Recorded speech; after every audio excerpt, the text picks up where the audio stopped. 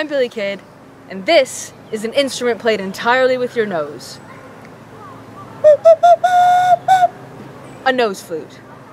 This is a German nose flute.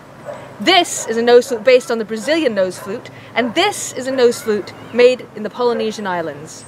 You see, 20 years ago, I trained up to 40 people on how to play the nose flute, and we became known as the Slappyfeatherwhistle Nose-Flute Ensemble. Our goal was to make the nose flute respected into the pantheon of noble instruments, as throughout history it's always been scoffed at.